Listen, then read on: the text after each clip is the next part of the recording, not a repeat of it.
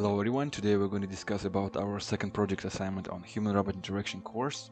So the task was to implement follow me application on our robot using Python NaoQi. First of all, he should wave hello, then say hi human, I want to come with you, but I used a different phrase. And then it should raise one of his arm for the user to hold it, and then, for example, in order to change direction, for example right or left, you should change the angle of wrist, and if you want to change the speed of the robot, you should change the angle of shoulder. So here you can observe my NaoQi robot. Also, for example, here, in order to do some commands, you need to import timeline here, and then, for example, press here and, for example, make some changes and right click store whole body.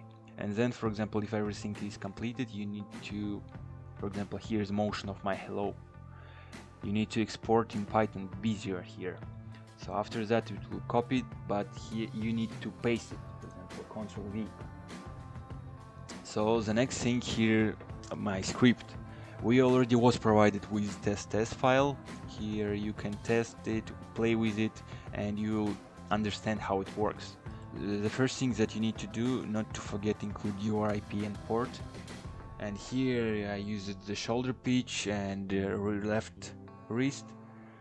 And here you can observe that I define a hello function, paste my export hello from choreograph software, and here I paste it until this, and here I call my hello function back, and after that I convert text to speech using TTS. So my now robot says hi, I want to play with you. After that the arms is dropped, and I call another function like define right left arm.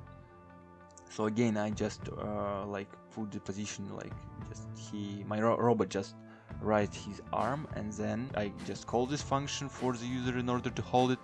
And here you can observe my another function here is just disable motion of my left arm during a move.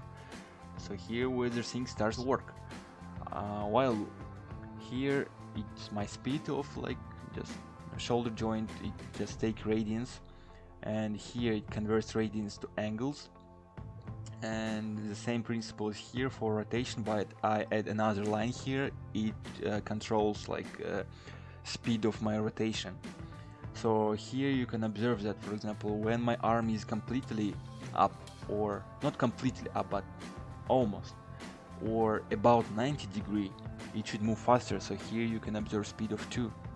And here also, if for example my arm is about 90 degree or about to drop, then it should move with a constant velocity of 1. So it's move slower, and otherwise it should stop, for example. But also you should notice that, for example, when my robot is completely stopped, I still can rotate my turn right or left my robot, because I think it's logically correct. And the next thing here is the rotations, but I should note here that, for example, the last position was right left arm, and the angle of wrist was -81. So I just give the user another 10 degree to avoid some unwanted turn, so I put here 91. But for example, in case if the robot will completely stop, I should not write 71 here, so that's why I included another value here, 16.